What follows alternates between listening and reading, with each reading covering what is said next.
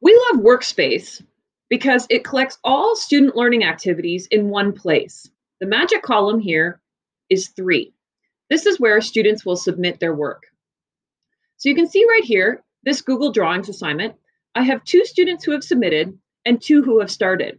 So I'm going to click on here and let's start to investigate. So these 2 students have completed their work. What's great is I can click on here and it will automatically take me to the activity that they're working on. I click back here and I can do the same for student 19. But I've noticed while I've looked at student 16, I'm not necessarily convinced that they have done everything that they need to do. So now I can return for edit. So now you'll see that the numbers change. I'm going to check out these students who have started. 16 and 17 have told me, no, I'm finished. Don't worry. So I'm going to click these 2 buttons, and now I can see that this button is now available to me. Submit for those students. So now I can submit for those students, and you'll see back on, I can then identify who is working on that assignment. I can also see here, this is group evidence. So if I click on here, I'll be able to be told that the student group called Y Student Creation, which is the same group that's listed over here, this is the activity they're working on collaboratively.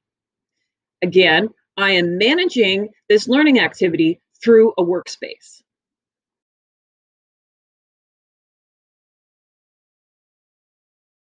We love Workspace because it also allows us to view a few different things about how our students are doing as they're working through the workspace. So I'm going to click up here to Activity Summary. You'll notice that it will tell me what evidence is overdue, who has not met some of the due dates that are connected to the 3rd column. It also tells me when they were last active. So, and then it also gives me an option to email them if I'm a bit concerned they haven't actually done that activity. I can also scroll down here and I can see what evidence has been submitted, who submitted it, and how long ago they submitted it. Again, I can open it, I can return for edit and turn for final. So again, a similar function on each card, but now here it's all in one place. The next thing I have here is evidence activity. So again, what is in the actual evidence card? So you can see here who the participant is. So you can see that I have returned for final for these assignments. And again, the assignments are all listed right there. And I can scroll down and see who has started, who submitted, and who has been returned for final. Really, really handy overview of how your class is doing in that particular workspace.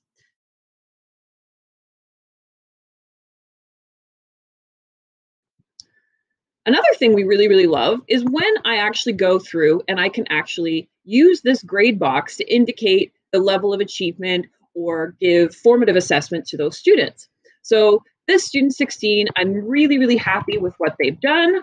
This student, maybe I'm going to give a level 4, depending on what my assessment is. And even more amazingly, if I right click, I can use emojis. So now I'm just going to put some emojis because I had a lot of love for that assignment.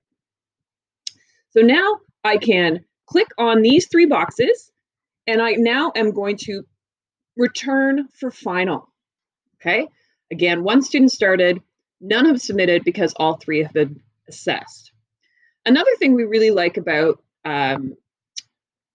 Workspace is that this automatically created grade sheet allows us to collect all the grading information as we go through our single workspace.